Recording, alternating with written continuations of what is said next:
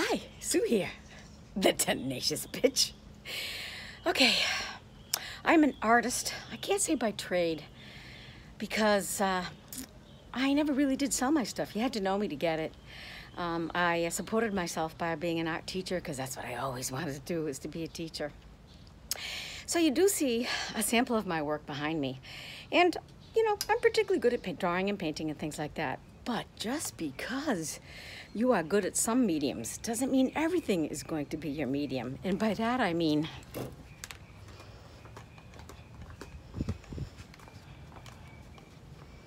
automotively. However, with patience and persistence, tenaciousness, you can learn to pretty much do everything. And you gotta learn how to be careful, take your time, and you know, get some education.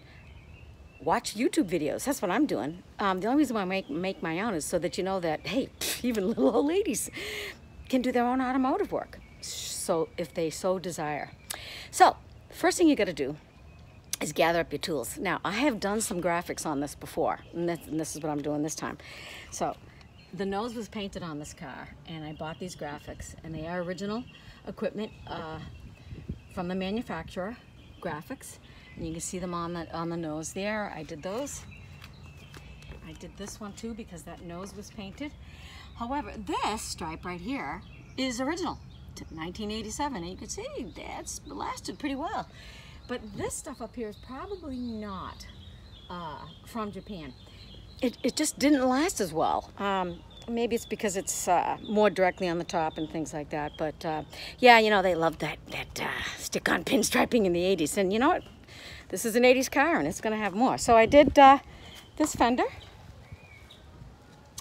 This fender had been repaired a long time ago, and the color had faded to orange, and it just didn't match the original paint anymore. And then the door was clear coated so that it would blend in with the fender. And then you can see this is where the new stuff ends and the old stuff begins. And I can take that off with my fingernail, but who wants to wreck a manicure? Anyways, so I'm gonna do the short side of this car so that you know, because I don't want to be short-sighted about how this is gonna go, because the other side, yeah, the other side, that all needs to come off all the way down the side. And you can see that this car is like, oh, look at that dent. Well, hey, maybe that scratch and dent place can pop that out. We'll see. But I gotta replace all of that. But first I gotta get it off. So, gather your tools. Now that's a hairdryer. I like that little nozzle there because I think I can put that right on the stripe. You gotta be careful. I know this is old paint. It's lacquer-based paint. This car was manufactured in Japan. They did not have to adhere to the same OSHA standards the United States did. So the paint really lasts well. This car spent its whole life in the desert of Texas. It is 32 years old, and the paint has held up rather well. Of course, it has had to be compounded and buffed and, you know, things like that. Be detailed over time. You got to take care of your cars if you want them to last. And then I found this grout tool, and you're saying, what? She's going to use that metal on the car? No, I'm going to use this little plastic wedge because somebody suggested use a credit card. Well, I don't want to put a cramp in my spending style if I wreck my credit card. So we're going to use this, and I'm going to be very careful not to scratch the paint. And you're going to need an extension cord. So, I have applied graphics before, but I've never taken graphics off. So, we'll see how it goes. So, just remember, I am just putting videos out there to show you that, hey, if this tenacious bitch can do it, if I can do it, you can do it too. And don't be a little scaredy cat and be afraid to try things. I wouldn't try it on your father's brand new Cadillac. But this is my car, and I take full responsibility for it. So, I'll show you what the results look like in a little bit, okay? Bye-bye. Oh, and this is very important. To stay hydrated. To keep your youthful glow going on as long as possible. That's an important tool to have. Oh, here I can see me. I got my little trusty tool. Now what I did was I had it very close to the paint, and I had it very close to my hand, and I could feel how hot that was. while I was doing this. And you can see that although the tape is gone, there's a lot of residue left. It's kind of hard to see in the bright sunshine.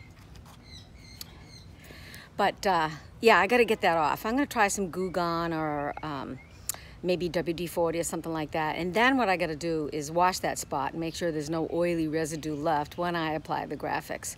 But I did get it off without scratching the paint, so that's a good thing. So I'm doing a little bit of learning as you go. I probably spent less than 5 minutes doing this. So it's not really too difficult. So, but you know, acquaint yourself with other people's videos. Watch out. I saw somebody take some graphics off a really old police car. And if they can do it, I can do it too. So until next time, Sue here. Sue here. Well, I got most of it off, but it didn't all come off. And it's very old plastic pinstriping. So I got out some rubbing alcohol and a bag of cotton balls. I used one doused with alcohol, rubbing alcohol, and one dry one. Now, this is lacquer-based ink that's on this car. And the glue is sensitive to the alcohol, but the paint is not. Now, my cotton balls did come out a little bit of red, but that's because the paint is oxidized, and that means there's a certain amount of like red dust embedded on it. So basically, this is like cleaning off that red dust. It's not really affecting the paint. I did watch some YouTube videos, and they suggested taking a razor blade. What? A razor blade? Are you kidding me? Yeah. I used my fingernails a little bit, and I did use the touch of a razor blade to scratch it a little bit. But yeah, that was, you know, you gotta have a lot of balls, I think, to use a razor blade on your paint and stuff like that. So the alcohol really cleans the surface really well. So it's not like using WD-40 or Goo Gone or something like that. That really doesn't work well. Now you have an oily residue on your car, and guess what? Your graphics aren't gonna stick. So this rubbing alcohol is gonna be very, very, very clean. So I'm gonna show you what it looks like. See, a tiny bit.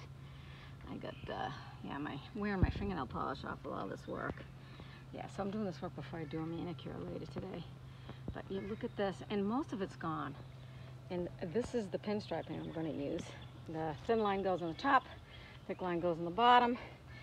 You can see it's about 1/8 of an inch. I don't know what that is. Well, just something stuck on that. Well, anyways, I'm going to start here. It goes right on the curve, all the way to the back here. It stops at about there. So I'm going to do that, and I'll let you know how it comes out. So, oh yes, and don't forget to do this. Hydrate. That's how you keep your skin moisturized from within. Until next time, see you later. So, Sue here. You can see I got the tape stuck on, and you can see that the clear plastic thing is still on the top. And you can see me. And here's my tool that I'm using, and I'm going to show you the end of this. See how it's a little rounded? I'm going to use that to burnish, being careful not to touch the paint. And I use a very sharp pair of scissors to cut it off just the right distance from the end. And in case you're wondering, how did you know where to cut it off? Well, that's another reason why you don't get too overzealous and take everything off. Because leaving stuff on to see, oh yeah, the other side tells you what to do. Okay, so I'm going to burnish that on. And I'll get back to you when I start to peel off that clear plastic. Yes, and don't forget, you gotta hydrate. That's good.